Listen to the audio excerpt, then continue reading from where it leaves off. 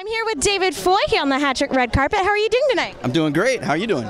Doing well. So the first Hatchet came out 10 years ago. How do you think it holds up after all this time? Really well.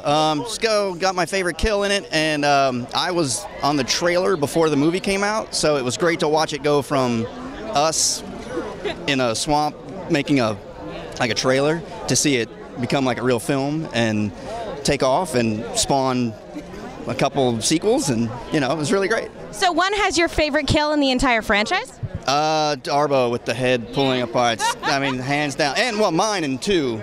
Oh. But I'm biased, so I'm going to go with... It's hard not to be biased, though. I know, it's rude to say, but... So, having been with this franchise for so long, do you have a favorite behind-the-scenes moment that maybe fans aren't, even hardcore fans, haven't heard of quite yet? Wow. That I can say in public? No. Well, we can edit it out if it's not appropriate. Going down to New Orleans with everyone and shooting on Bourbon Street and stuff, and just seeing everybody, like when we were wrapped, kind of let their hair down and have a lot of fun on Bourbon Street was pretty awesome to see. When you see, and R.A. Is really afraid to fly, and yeah, so when he got on the and he looks, he's going through the security, and they let me go right through, and they see him, they're like over, and they're like searching. That was one of my favorite things too, is watching him get searched by TSA.